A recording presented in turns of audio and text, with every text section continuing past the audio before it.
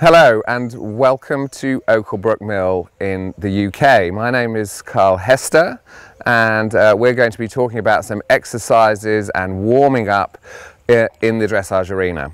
So the important bit of your warm-up, of course, is the relaxation that you get at the start. So we've already seen Charlie take Audrey, as we call her, around the field, and we do this with every horse each time we school. So we go out into the field, and that has to be a good 10-minute walk on a long rein. No pressure, no thinking about dressage, just relaxation.